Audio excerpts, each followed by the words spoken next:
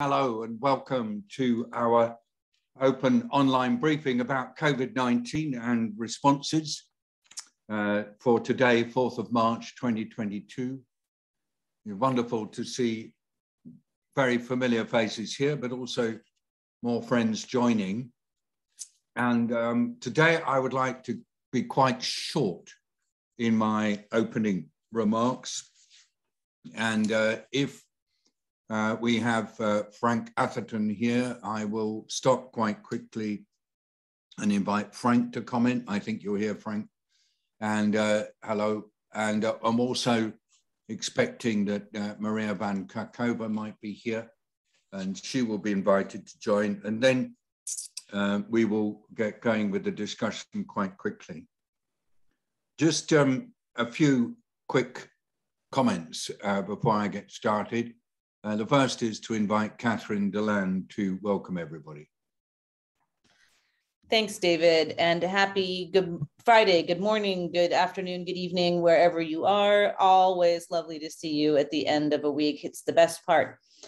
Then it gets us really ready for a strong weekend. I just want to mention that Jack Broom is here with us from Live Illustration. Thanks again to Live Illustration for always supporting us, and to Jack for being here. We're really looking forward to seeing your illustration when as it develops. Also to mention that this is being recorded. You will have already seen that pop up. Hey, nice one, Jack. I love it. And then you will already have seen that this is being recorded. We put these OOBs, these online briefings, onto the 4SD website.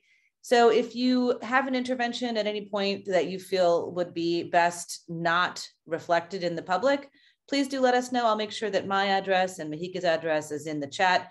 You probably already have it, but just in case. And we'll make sure that we edit appropriately. It's a big week and big thoughts. So I hand back to David so we don't waste any of this important hour. Thanks, everybody. Thank you very much indeed. We're here, many people from the team of 4SD.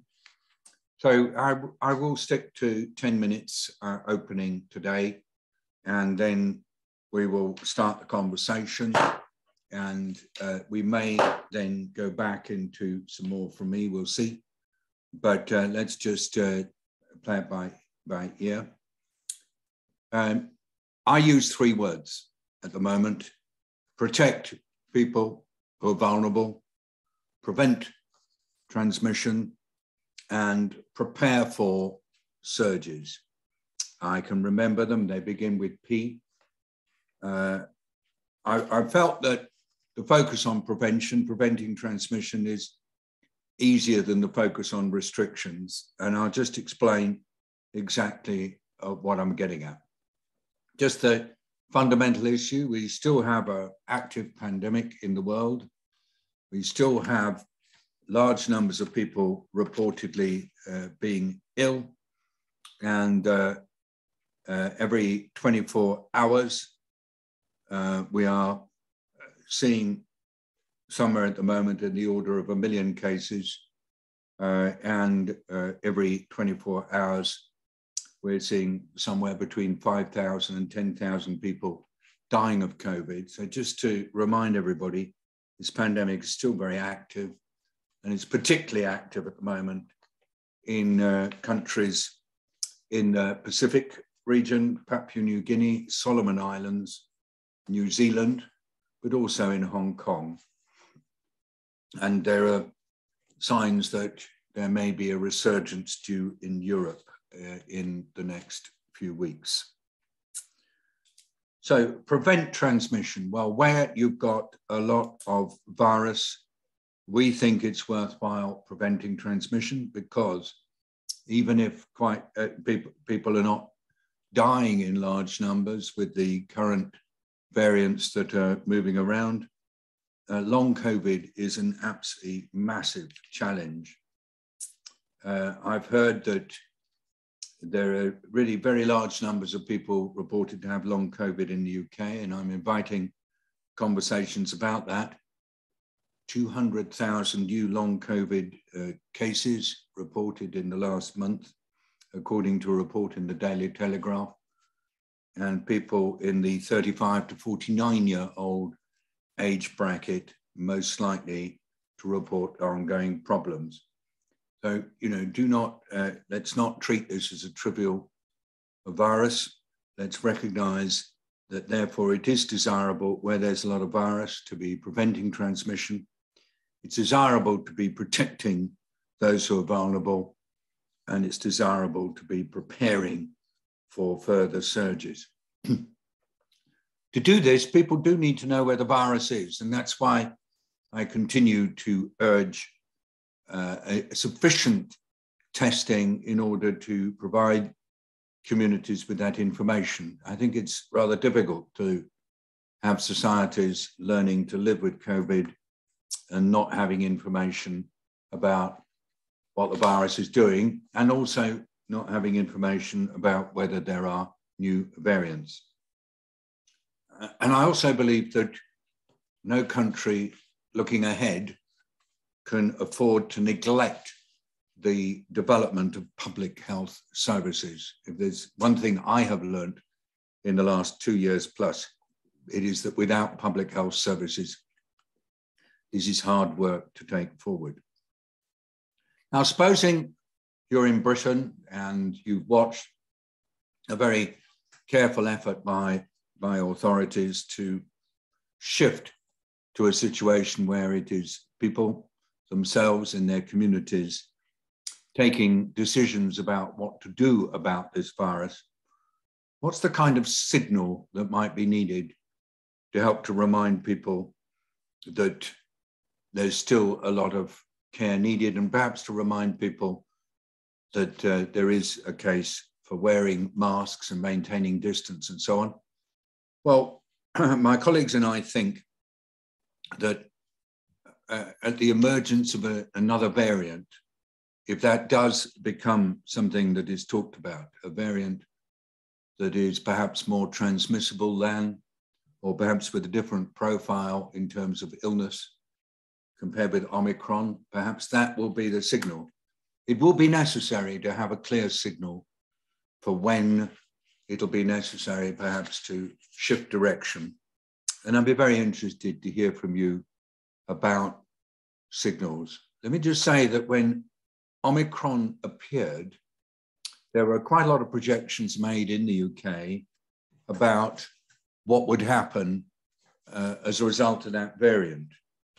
And I was very interested to see a piece by the science editor in the London Times yesterday, saying that modelers in the group called SAGE, which is advising governments on infectious diseases, that modelers told the Commons Science and Technology Committee day before yesterday that in mid-December, the SAGE presented to the government a range of scenarios, and that despite their scenarios, they found that actually Omicron was associated with a much lower death rate than was predicted.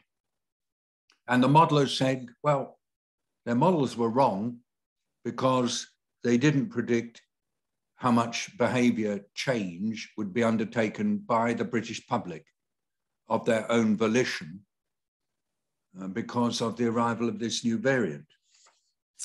Well, I don't see that as modelers were wrong.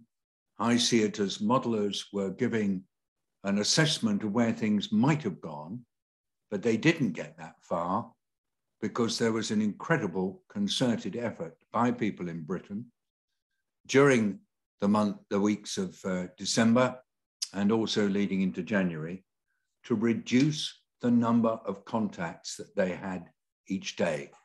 And that's been corroborated by work by statistical work, I mean, in the UK. So I want to stress that there is, as far as I'm concerned, some circumstantial evidence that during the weeks of December and the weeks of early January, British people did very definitely reduce the number of contacts they had because of anxieties about Omicron, the new variant that had just appeared, and that seems to be the explanation that is given for the impact of Omicron being far lower than was predicted by the modelers. And the reason why I'm saying that is that I find that really an impressive finding. Again, if it's corroborated, what that shows is that after 2 years of dealing with this pandemic, that there's evidence that British people are actually taking action themselves in the light of information received to reduce the risks that they and others are transmitting the infection. And that is, for me, a really, really important sign. I wanted to just give you a couple of other things that I thought you would want to hear. The virus is most definitely still circulating in quite dramatic surges from place to place, often quite narrowly confined surges. And so as we go around the world, even though numbers are just starting to come down after the Omicron surge, there are reports of difficulties. So in Chile, hospitals with intensive care units close to capacity. I've already mentioned Solomon Islands, where hospitals are full. American Samoa, declaring a code red for community transmission of the virus. And then Thailand, the Ministry of Health raising the COVID-19 alert level to level 4. Hong Kong, where it's actually been quite difficult to cope with what is a spiraling outbreak with crowds of critically ill patients, low oxygen supplies, and challenges with hygiene being reported by public health staff. And indeed, some of the food outlets in Hong Kong apparently limiting the amounts of items that people can buy because of concerns about shortages. And then Afghanistan, aid groups warning that a spike in COVID-19 infections combined with a measles outbreak have compounded health emergencies. All this is taking place at the time when Italy, Czech, Iceland, Canada, Korea, and Japan are all announcing that they are easing restrictions around social distancing and other such things, but still inviting their publics to be really careful of this virus. So it's a time still of spikes and surges. It's a time when prevention, protection, and preparation seem to be absolutely key. It's a time when we need to be alert for new variants. And it's a time when I would like all of us to continue to work together and to demonstrate that in tackling the challenges of the future, there is no alternative but to work well together, even working well with people who we don't get on with, to maintain communication, to maintain conversation, and to believe in dialogue and diplomacy as the way to deal with conflict and to do everything possible to avoid the use of violence as a means for resolving conflict. It's something that I personally believe in. I suspect everybody, all 39 of us, believe in, and which I would like us to be demonstrating constantly through the way in which we're working on COVID-19. Thank you. Those are my opening remarks. I'd like to invite now comments. I see there's a lot of stuff going on in the chat. And Catherine, I hope that you will do exactly what you've said. And I thought it might be a good idea if we invite people who are putting things in the chat to comment. But I did want to just to go to Frank Atherton first of all, because he's here, and I promised him, just in case he has to get off quickly, because I know He's carrying a huge responsibility. Frank, what does it feel like to be being the Chief Medical Officer of your country and managing these issues at this time? Well, David, thanks for that. Yeah, what does it feel like? It feels like an absolute privilege, you know, and you know, we're all here for a purpose, and you know, that's how I've kind of felt for the last 2 years. But you know, I'll just give you a quick overview, maybe, of you know, the situation here in Wales in particular, UK more generally. But it does touch on some of the things you've mentioned. Have I got a couple of minutes, David? Is that okay? Yes, I was being quick because I wanted you to have some time. That's very kind of you. Thank you. Well, look, I mean, in Wales, you know, things are pretty stable in terms of community transmission, but stable, as you kind of imply, there's still quite a high levels of transmission. You know, there's still a lot of it about. But it is stable and improving. You know, we are coming out or through, let's say, the Omicron wave. So community rates are going down. And hospital rates, you know, are pretty stable as well, or slightly improving. What we've been very fortunate with the Omicron wave, of course, is that we're not seeing a lot of people going into ITU, so you know, intensive care. So you know, what it means really is that you know, if we think about Wales as a population of 3 million people, give or take, we have currently 800 people in hospital with COVID. So that's still a significant number. It's about 1/12 to 1/15 of our total bed numbers. So it's still putting pressure on the system. We've got 10 people, 11 people in ITU, in intensive care, very small numbers compared with previous waves, but still people are coming to harm. And we have on average 3 to 10 people a day dying, and we shouldn't lose sight of that. So you're right, David, that the message, you know, has to be that although things are improving, we're not out of the woods. There's a little bit of a sting in the tail on a UK basis, because one of my colleagues, my good friends up in Scotland, Gregor Smith, you know, he's my counterpart up there, you know, they are seeing a bit of an uptick in the hospitalisation rates up there, and that's probably due to one of two things. One is either, well, probably both things actually. One is that the BA2 subvariant of Omicron is taking off up there, and that seems to lead to more hospitalisation. And the second thing is that you know, it may be an impact of vaccine waning, vaccine effectiveness waning, because it's predominantly in older people. So it's just another reminder that we need to not let our guard down and keep watching things.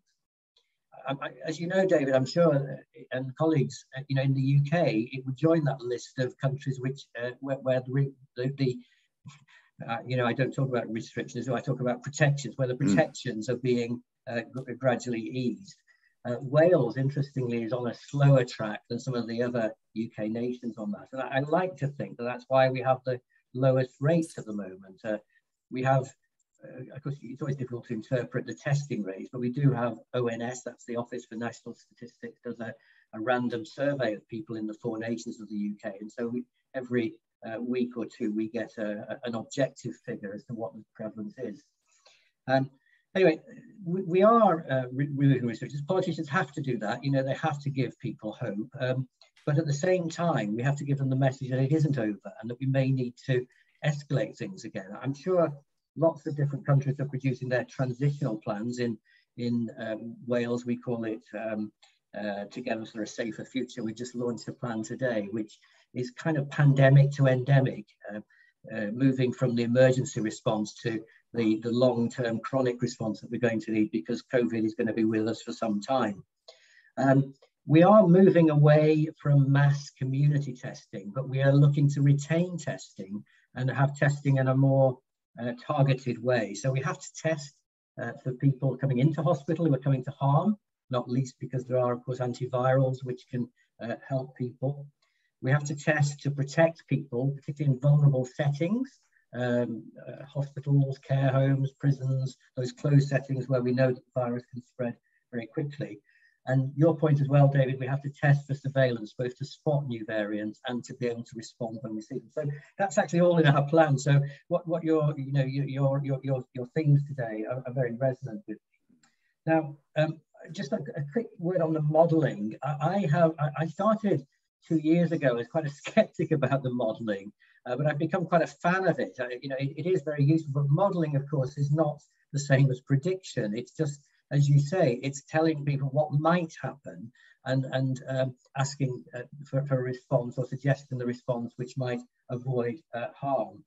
So the modelling, you're right, with Omicron was off beam, and it was off beam possibly. I like your hypothesis that it's behavioural change, because I think that is part of it. But of course, as we discussed last time we met, Omicron was less harmful. It was less of a deep lung issue, so we were lucky. My point to politicians here is always that it's better to be wise than to be lucky. It's nice to be lucky, but it's better to be wise.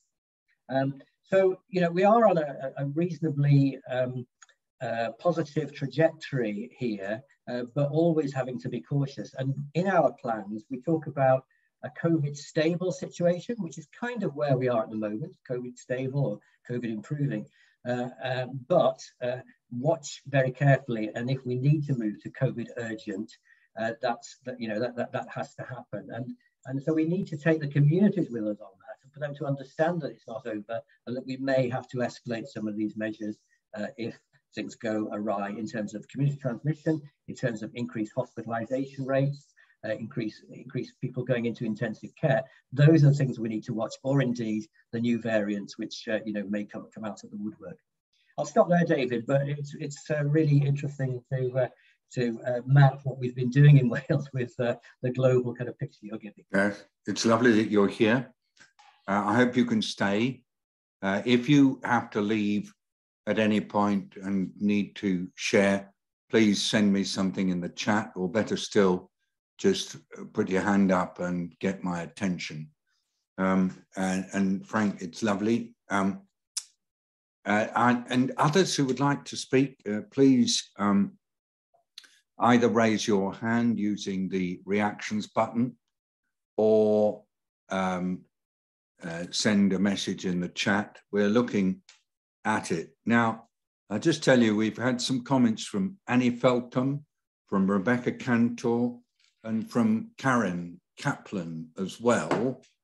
And then I also saw a question from Laura Spinney, which I think we ought to discuss. It's quite an interesting one. So if that's possible, and Catherine, I'd like to stop at the top of the hour or something like that. Perhaps you could stop me and just give Jack a chance to show his picture. But for now, let's go to Annie. Thanks, David. My first reaction when we were sitting here was just almost a mental jolt, because of what's going on in Ukraine and Russia. And I was first out there over 50 years ago, and it's one of my main areas of activity. And so it is, I think in terms of COVID out there, who knows what's going to happen.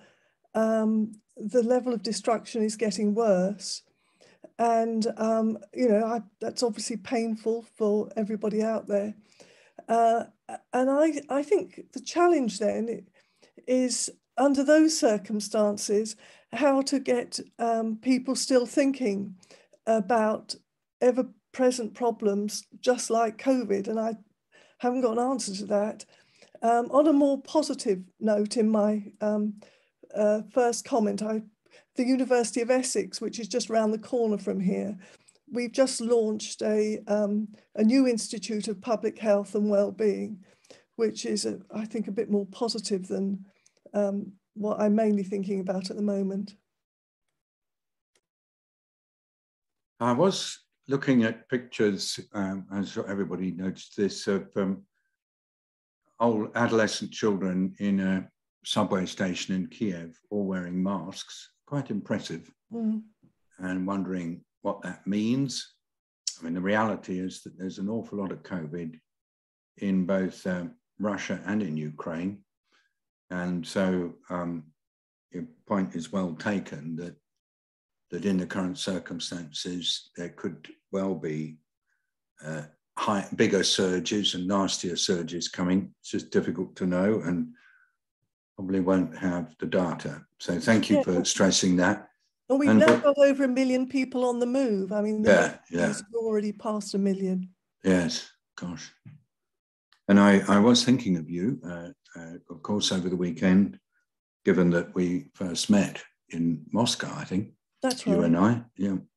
So thank you for raising this and for pointing out that what happens in news is quite bizarre.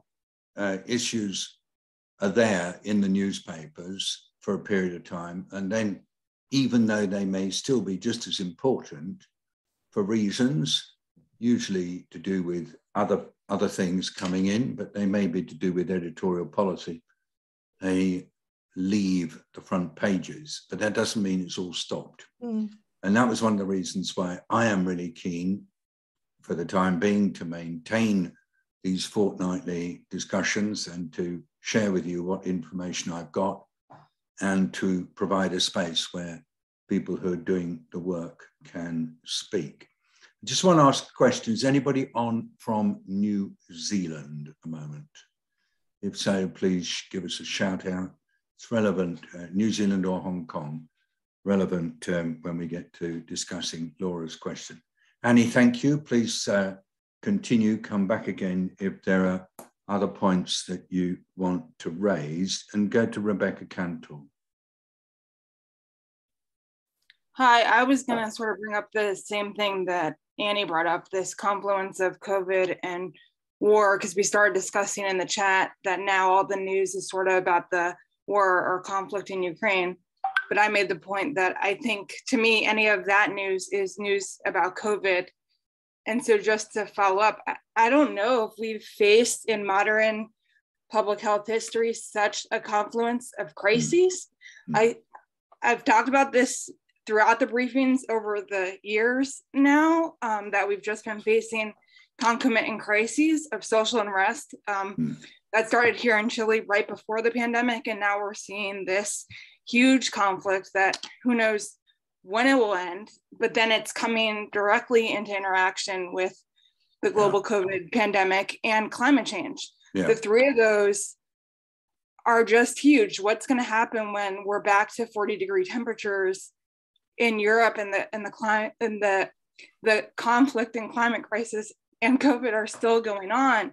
I really can't think of another time in this past century where it's been this clear of confluence of distinct but interacting crises, especially given that we have such global travel. And then lastly, to say here in the Chilean context, as you mentioned, our COVID incidence and prevalence here it's quite high. It's the highest it's been in a while. And we're supposed to go back to full-time in-person teaching and working at the university starting April 1st. With no protocols in place as of now for COVID, except for masks and ventilation. And we don't even know how that's going to work. And it just seems so ironic, given that Chile has been so careful for 2+ years. And now at the Faculty of Medicine of the University of Chile, we're supposed to go back 100% in person starting April 1st with a 12 to 16% COVID prevalence in the metropolitan region and over 20% in the country, which again is the highest it's been. And we've started the 4th dose here in February. So it's still, Chile plays out to me as an interesting test case. So thank you very much indeed. I'd like to react to this in several ways. First of all, in the work we've been doing on food, as a follow-up to last year's Food Systems Summit, we found that there are 3 major causes of food-related shocks in the world. One is the effects of climate change. The second is COVID-19. And the third is conflict. And over the last 2 months, we can add a 4th word beginning with C to that, which is cost. Because the actual cost of staples, particularly wheat, and of some oils like sunflower oil on world markets has been going up quite steadily, and in the last 2 weeks looks as though it started to accelerate. So I think that there is a confluence, but there is an additional factor, which is rising food and energy prices on international markets. I think it's going to be a tough period, and all of us who've got any access to decision-making spaces just need to keep feeding in this vital fact that this group really understands, which is when you've got crises folding over each other like this, it's always poorer people and people who have less power who are most affected and who can end up getting really badly influenced. For example, climate, COVID, conflict and cost, simultaneous juxtaposition in a number of island nations is creating some very difficult situations right now, particularly because of the challenge of people in the informal sector, people on daily wages being able to get employment. Secondly, there's a phenomenal, almost universal shift in the posture of decision makers all over the world. And basically saying, we've had enough of COVID and we want to stop. And saying also, we're going to live with COVID. But there's just one thing being missed out of this. Living with COVID does not mean throwing caution to the wind. Living with COVID doesn't mean sort of just letting the virus do whatever it wants to do. Living with COVID is being smart, just as we're smart as a humanity living with HIV, just as we're smart as humanity living with the risk of motorcycle accidents, or living with the risk of being affected by trauma when cars crash, and so we wear seatbelts. You know, we have, as humanity, learned of ways to reduce risks for ourselves and for others. And as we've said in these sessions, since we started early in 2020, there are principles that can be applied to reducing the impact of infectious diseases, and they include preventing transmission, they include protecting the vulnerable, and they include preparing for surges. And Frank's telling us, and that's why it's a joy you're here, Frank, that these kinds of precautions are being built in to COVID stable and COVID urgent, your two alternative directions for Wales. But I just hope, and I hope that chief medical officers of all nations will level with their populations, that living with COVID doesn't mean letting it go everywhere. It also doesn't mean trying to stop it completely, and we'll come to that in a second.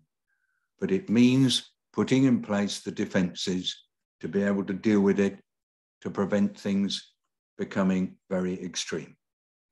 Now, I'm having real difficulty in sharing this with people in very senior positions right now. I say to them, all our experience with infectious diseases is that you need to have the systems in place, particularly to protect the vulnerable, particularly to prepare for surges, and particularly to prevent transmission when the level of the virus, as Frank just said, in Wales, when the level of the virus is quite high. But I think none of us would say, Laura, that we should be working for zero COVID. It's not something that I was keen on in 2020, nor was I keen on it in 2021, and nor am I keen on it now. I think instead, one has the systems in place to keep the numbers as low as possible, the systems in place to protect people who are at high risk, the systems in place to prevent transmission when the virus levels are high, particularly in enclosed spaces, and the systems in place to prepare for things going bad. So I just wanted to say that to you. And did you want to come back, Laura, and make any comment on this? Yes, if possible. Thank you, David. So I remember, I don't know if you remember, but we spoke relatively early on in the pandemic, and we discussed about the sort of cluster nature of COVID and how it was at least theoretically possible to get around a cluster and stamp it out. And people weren't really doing that. So that's sort of part of the reason why I asked the question. I guess that everybody agrees, at least with Omicron, that it wouldn't be possible, but China showed it was possible. That's the reason that New Zealand followed the example. And I also wondered if long COVID had changed the calculation, now that we know, what a menace it is. And at least some people working in that area seem to fear that there might be a future wave of neurodegenerative disease. So I just wondered if that had changed the calculation. Yeah. Obviously it would be easier to do right at the beginning. So that brings me to the last part of my question, was whether it should be on the table the next time around if we have another coronavirus pandemic. Thank you.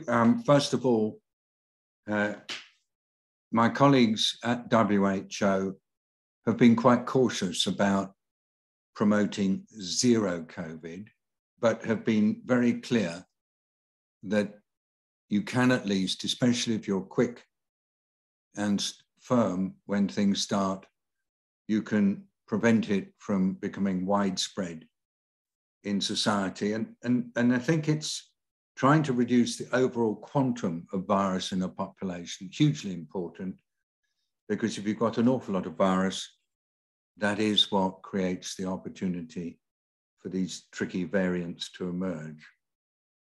But I must say,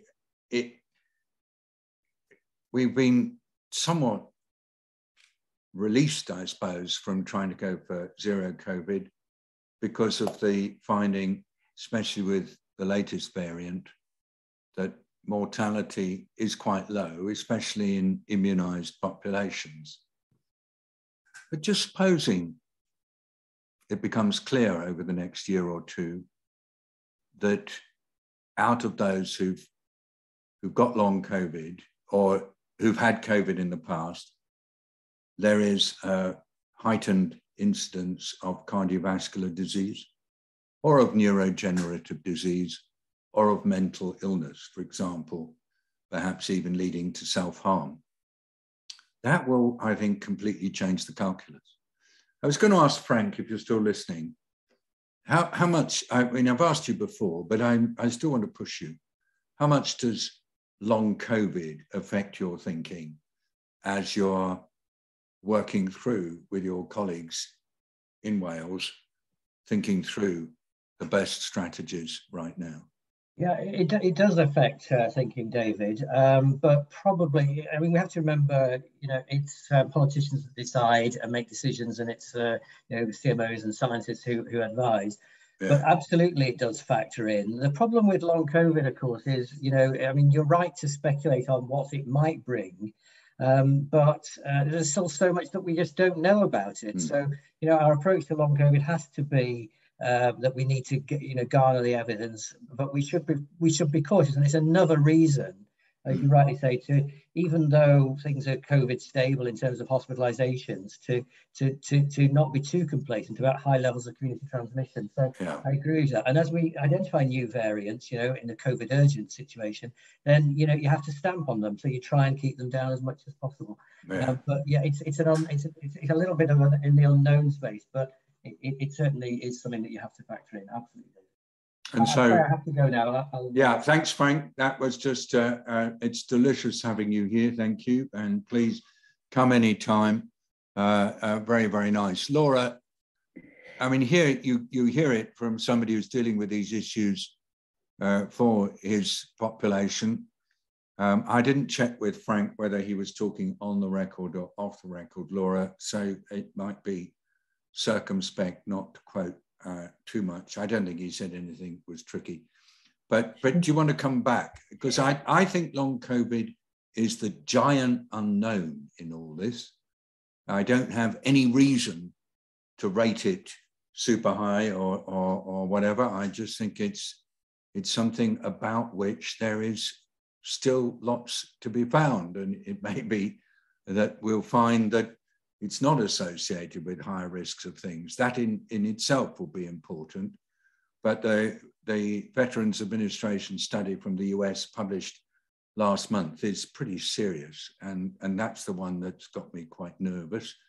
And if one also finds that there is some central nervous system risks, then that's going to add to things. So that's why I'm remain nervous, but I haven't got any evidence to lead me to therefore go to any particular policy recommendations about the long COVID risk. Back to you, Laura, and we'll see if anybody else wants to come in on this.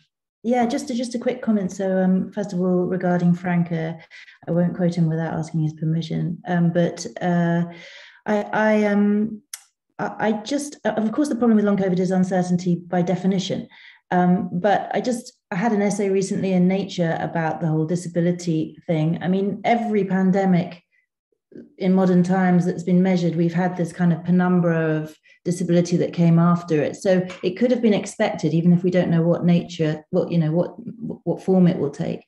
And it has really never been factored in. I mean, all we talk about is cases and infections and hospitalizations and deaths.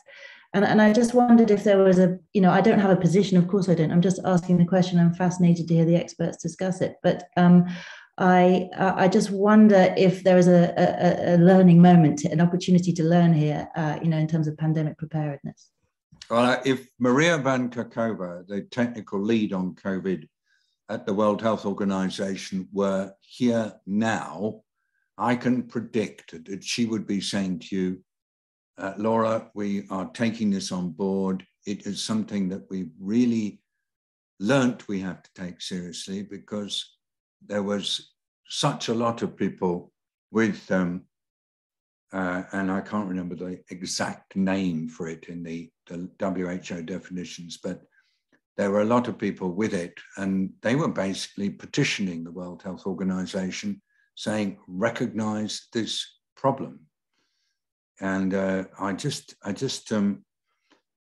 let's just stay connected. I'd very, very much like, if you're continuing to work on this, to introduce you to Maria Van Kerkhove, if you don't know her, because I find the way in which she has internalized this with her colleagues, particularly Janet Diaz in the clinical team at the WHO, really, really interesting. Here you are, Catherine Deland. Catherine, I invite you to come in now, say what you've written in the chat, and then go to Jack, because we're a bit after half time. I lost the time. Off you go, Catherine. No, I was going to signal you, but the conversation was too interesting. It wasn't a good time to interrupt. Just to let everybody know, WHO is calling it post-COVID-19 condition. And I think the reason for that is that the variability across individuals and populations for what quote unquote long COVID is looking like is so broad that they're not ready to have a single, they want to use the word condition in particular. That was what I understood in speaking with her and others at WHO. But in the moment, let us take a look at Jack's illustration. Jack, walk us through a little bit of it, if you would. Thanks, Catherine. Yeah, thanks everyone. Thanks for having me. I mean, I don't think there's anything here that isn't anyone wouldn't recognize. It's obviously the emphasis on protect, prevent, and prepare. And then, well, I mean, the thing that resonates with me, always resonates at these sessions, is the emphasis on needing to work together and kind of creating those cross difference and disagreement sort of collaborations is the only way that you kind of create a robust response to this. But yeah, not much else to say. Thanks for having us here, as always. And I hope the drawing isn't too negative, but it's a real treat to be here. So yeah, thanks for having us as always. I think the fact that you have protect, prevent, prepare, and work together in the biggest letters possible, what keeps it from being negative. Don't worry. I mean, we got to have the good and the bad here. There's a yin and yang in this, and both sides of the messages have to come through. Thanks so much, Jack. I really like that you've also included the Ukrainian refugees. Movement of people, particularly people who don't have a lot, is a huge influencer in outbreaks. And gosh, we do need to see what we can do to help and keep our eye on that. With that, David, I think we have 14 minutes. Back to you. Thank you. Before we finish, John Atkinson will be invited to make some comments on really leadership at this time and what he as a mentor in systems leadership would encourage. There are other people who John and I have worked with on this issue who are on the call. If they're still on at the end, John, I encourage you yourself to bring them in and invite them to say a word or two. So I will try to stop quite quickly so you have some time. I did want to invite Scott Knox to say a word or two. Scott has been active in the chat. We've had serious conflicts going on during COVID-19, and we should not be focusing on any one conflict as though it's a first. And indeed, you may have some observations more generally, Scott, on getting the message right, because you talked about that last week, and like 2 weeks ago, we exchanged emails during the 2 weeks. You might want to talk about conflict and what that means, and there may be other issues that you want to bring up. Scott Knox from Toronto, you have the floor. Yeah, I was just, I mean, I wasn't trying to make a huge statement about the conflict issue. It was just, I think, my industry has been reflecting on its role and what it can do around what's happening in Ukraine. I've been sort of questioning myself. One of the world's largest advertising group, WPP, has literally just announced an hour ago closing all Russian operations. And so the only unprecedented thing I think I'm seeing here with what's going on in Ukraine, Russia, is that corporations and brands making decisions, and Netflix is out, and also, which is quite unusual. But as far as conflict is concerned, and I was saying it really in the context of maybe there's something we can learn from, there was a mention in the chat about Ebola and Syria, and you know, that we have had pandemics in war zones, and so if we're looking for learnings and what we can understand, I was just simply referring to that. As far as communications and messaging, it's going to be an interesting time even for that, because the headlines have been taken over by Ukraine. I don't think it's a surprise because it involves a world power like Russia. It's also, let's be quite honest with the elephant in the room here, it's a white war in Europe. So when it's people of color war elsewhere, it's not really top agenda. And so that's why we've got this global media focus on Ukraine. But it does leave a strategic issue for those in the healthcare profession and WHO and other organizations. And how do you continue the narrative around COVID? And whether we talk about the 3 Ps or all of those things, we're now in a battle landscape for media headlines. And when the world was already starting to shift away from COVID conversation, it's how do we do that within the noise of what's been talked about in Ukraine, which is a real dilemma. But it is a communications challenge for any corporation or entity, because sometimes you're not the top story. So how do you make yourself the top story? Is it relevant to make yourself the top story? And I'm sure there are bigger brains in communications somewhere in the world working for WHO, considering all of those options. But it's going to be, you know, as people are, I think the real thing here really is mental health for countries that aren't directly involved with the conflict. And I think what I'm picking up, certainly in Canada and from my friends and colleagues in the United Kingdom, is we've been being traveling through the pandemic for the past 2 years, isolated, the mental health issues with that, pour on top of that a very visible media rally cry around what's going on in Ukraine. And everybody, I think, is just like, oh God, what else? I don't then detract from people who live in the Middle East or the African continent who will look at this and go, well, yeah, sorry, let's have a look at the white battle going on over there. We've been having this for decades. So what are you saying about us? Again, mental health issues about perspective and your place in the world. And so I think there's going to be a lot in the mix here over the next few months that we're going to have to contend with. And then how do we continue to support our messaging about COVID through that noise and cognitive overload, frankly? Yeah. So it's going to be layered, L-A-Y-E-R-E-D. I don't quite know how we all cope with this layering of a combination of real anxiety, misery, sadness, pain, the various forms of vicarious suffering that we have, linked to concerns about public health and concerns about equity. Thanks for putting voice to it, Scott. Now, I'd like to move, if I may, to John Atkinson. John, I put you on the spot a bit, saying, what are the implications for leadership? I'm encouraging you to run it how you like. If you go much after past, then I expect numbers will drop. And there are a couple of people I'd like to say hello to, relatives of mine and friends, tweeze on. So I'd like to have a moment to say hello to these good people before we finish. John, please. Thanks, David. I think if I go longer than a few minutes, people will start to drop. But I'd like to just start by asking Holly Wheeler, if you're still on, to just comment briefly on the comment you put in the chat about this relationship between modelling and change of behaviour. I think that links to some of the things David was saying and might be worth unpacking a little. So, Holly, are you still with us and able to speak? Hey, John. Yes, I'm free and here. I'm very pleased to see you all. What I was thinking about is how discourse develops between what happens in the media, what leaders say, and then what people do. And that we can't afford to forget the fact that when you put modelling out into the world, that is the thing that can contribute to changing people's behaviour.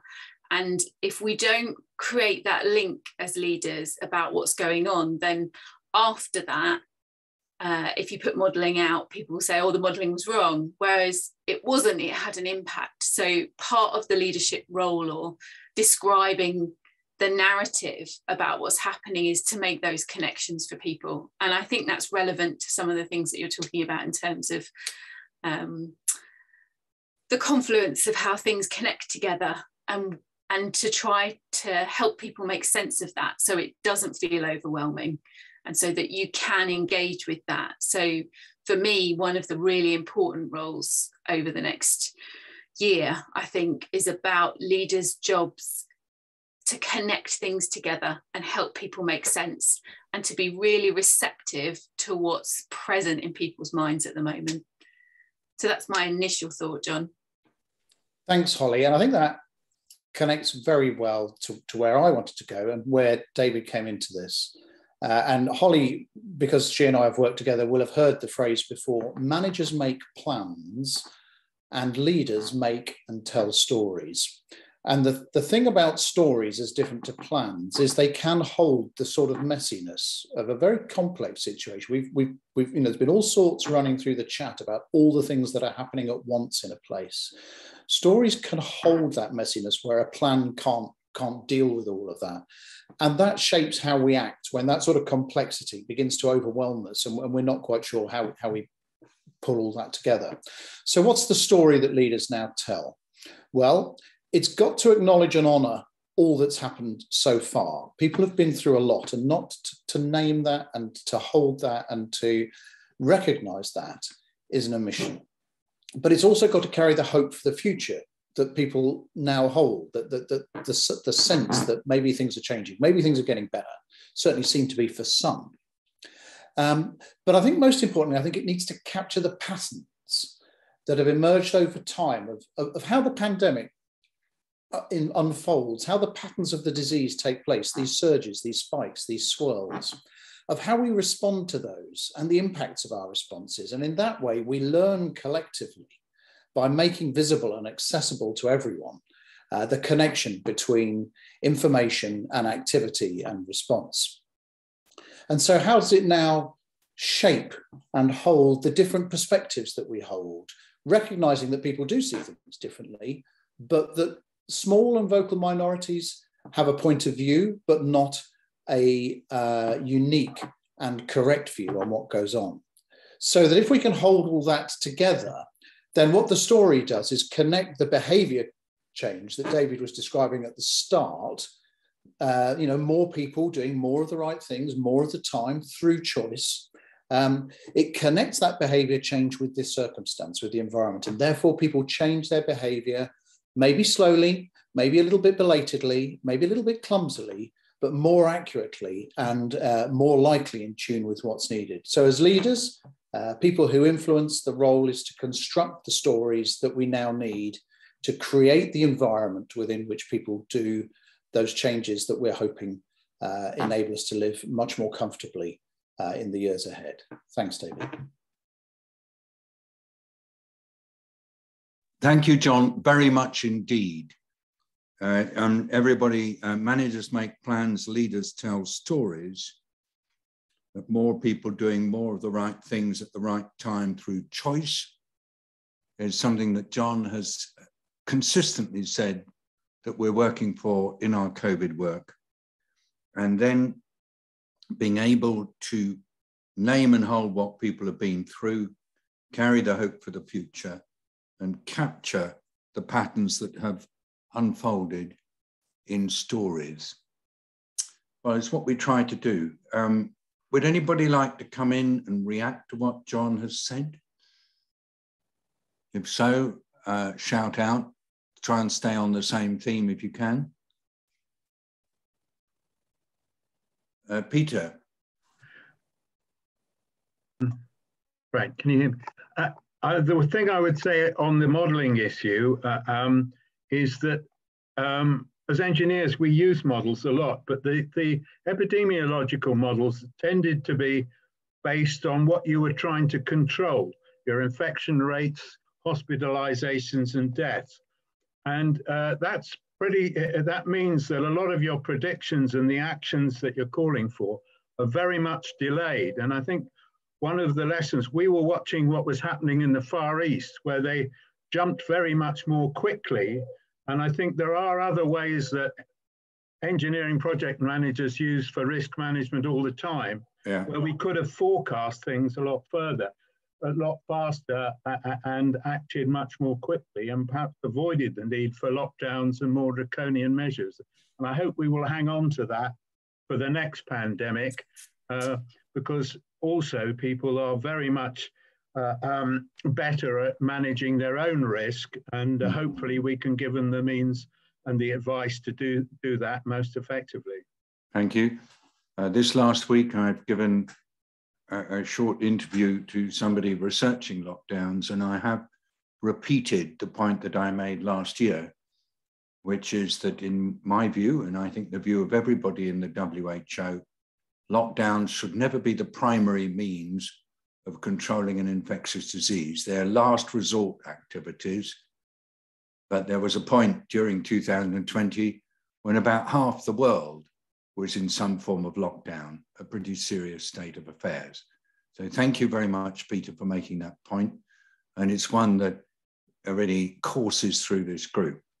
So thanks also to Marianne Hasselgrave, who's been communicating with me about a number of things, but most particularly about what's happening in the Pacific. At least that's what's relevant to hear. Thank you for that. I'd like to invite Annie and Keith Appleyard, who I saw were alight just now. I hope you're still on. Are you still on, Annie? Yeah. And Yes, we are. You were going to say something. I'd love you to make the point that you were saying in the chat, and to expand on that a bit, if you like. Please be as contextual as you like. We mentioned right at the very start of the conversation how people had self-isolated over December, January in order to stop the spread of the disease. We deliberately stayed away from all of our grandchildren, and the last pack of Christmas presents is being delivered tomorrow, nearly 3 months late. Wow. We were doing it selfishly because we were due on a cruise in the Caribbean in the middle of January, and we thought, we're blowed if we're going to miss the cruise just because we gave the kids their presents on time. Gosh. Well, I must say there's so much COVID that's been around over the last few months that I suspect you've probably taken very wise decisions. I hope you're both well. And Annie, it's lovely to see you. Thank you for very much for joining. Wonderful. Enjoy listening. Thank you. We really like it. So Annie and me are brother and sister. There we go. And I'm now wanting to ask Twee if she would flick her switch. Here you are, Twee. Twee. Hello. Would you like to just have a moment or two just to describe who it is in your hands and also to react to what you've heard today? Sure. Hi, everyone. This is Lara. Lovely to meet you all.